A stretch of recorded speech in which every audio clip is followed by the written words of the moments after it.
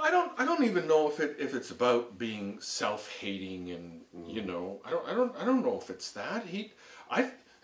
He's a brother living in an all-white world, you know. Which so, happens many times. It happened to us.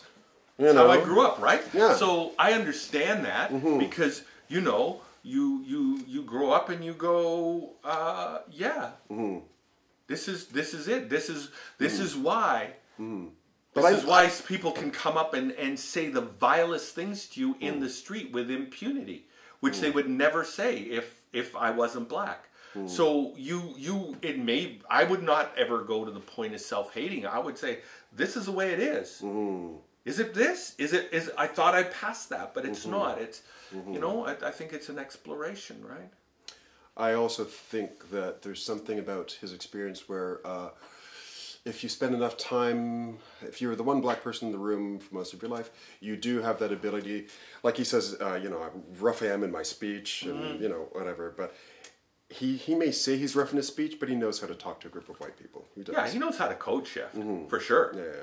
I mean, Lord knows I do that on a regular, minute by minute basis. I'm doing it now. Yeah, I mean, you know, it's whatever it takes to get that point across and to fit in, right? And yeah, so you said that like Othello is just usually done in white theaters, but if you were to do it, I would never do it in a black theater, right? And for other reasons than just the play.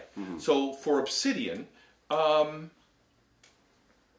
we're a black theater company now. Why would I hire 14 white people and one black guy and spend all that money?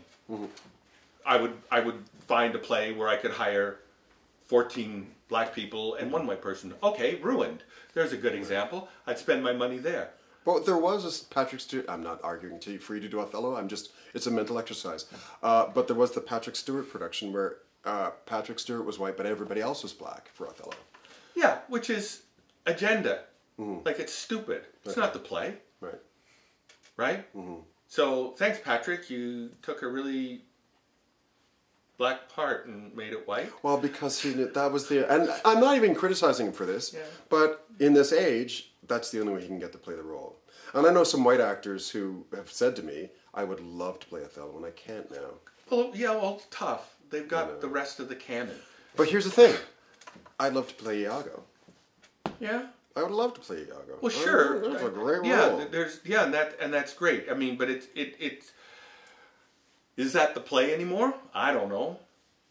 I don't know. I mean, I don't care whether it's the player anymore. I know, but I just want to get that job.